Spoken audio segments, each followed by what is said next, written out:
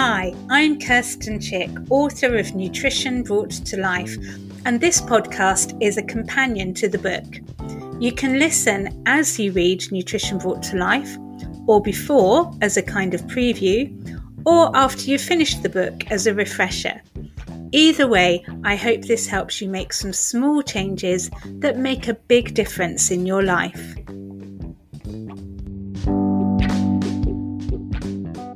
Welcome to Chapter 5, Sugar Part 2, Life is Sweet. I'm Kirsten Chick, and I find I don't crave so much sugar when life really is sweet. When life is miserable or stressful, that's when I want more sweetness in my food.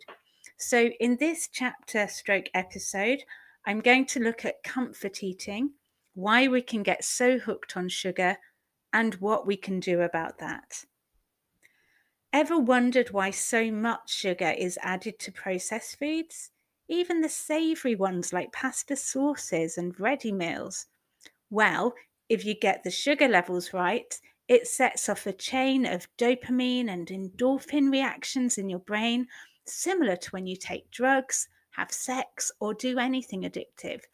You feel great, but then quickly get a crash that leaves your brain wanting more.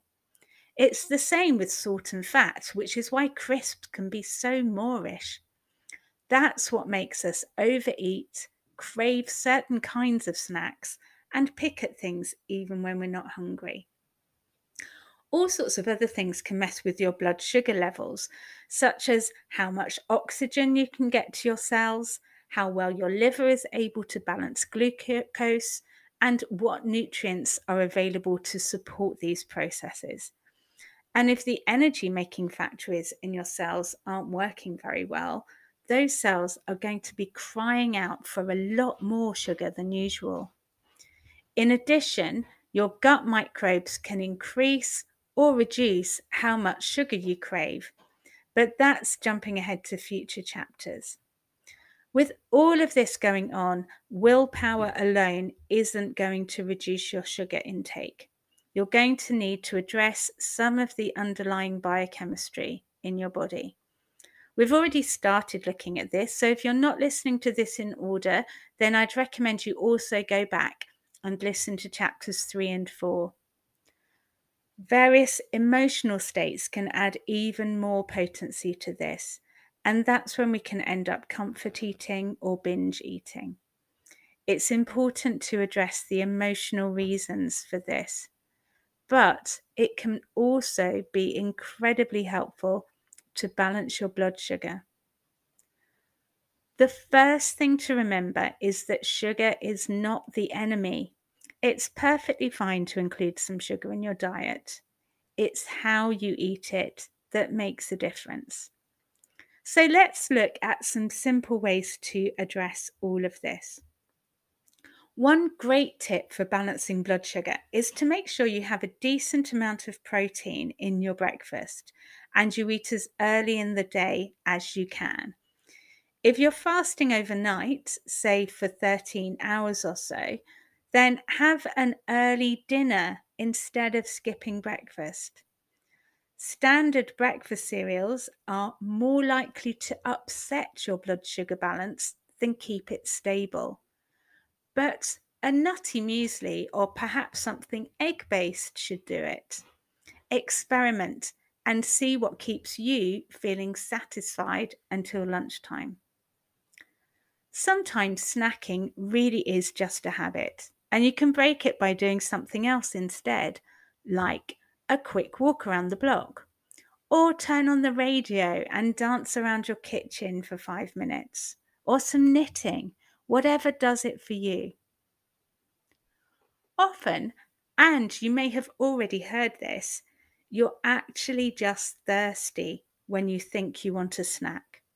So try a glass of water. Another useful strategy is to keep healthy snacks in the fridge, like homemade energy balls, and make them as intensely flavoured as possible. Think ginger, chili, and dark chocolate. This overwhelms your brain and stops it wanting more. I have some great recipes for these in the book, which have a lot less sugar and fruit in than the ones you buy and are really easy to make. If you're buying snacks, then always check the labels.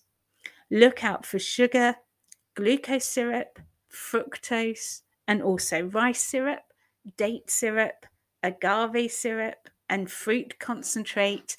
Just because it's not cane sugar, it doesn't mean it's healthy. If they are there, you want them to be low down on the list of ingredients. If you're after a healthy sugar alternative for making your own cakes, biscuits, and desserts, I'd suggest unrefined maple syrup, unpasteurized honey, or even unrefined cane sugar.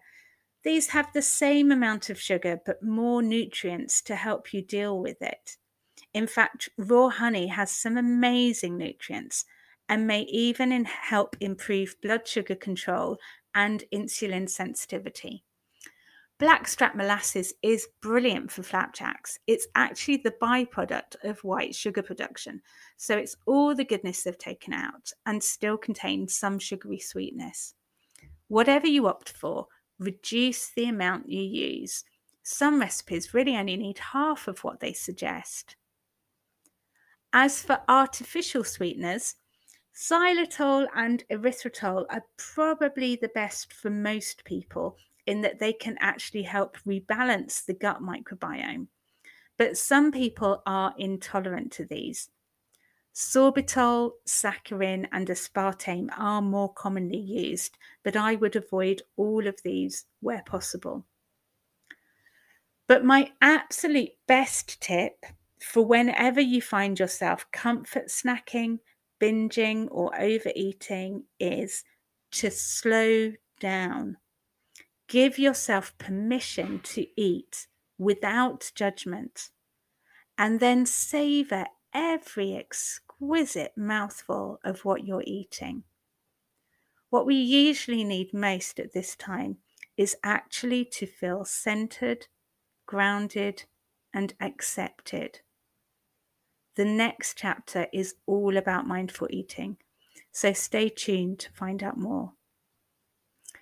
There are some great recipes in Nutrition Brought to Life to help you with all of this, including the incredibly popular and delicious spiced fig and apple flapjack recipe on page 284. If you have any useful recipes or tips, please share them on the Nutrition Brought to Life Facebook community group so we can all have a go.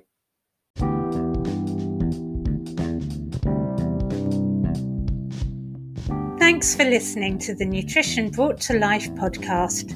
There's also a Facebook group you can join called Nutrition Brought to Life Podcast Community, where you can share useful insights and recipes, ask questions, and get more support on your nutrition journey.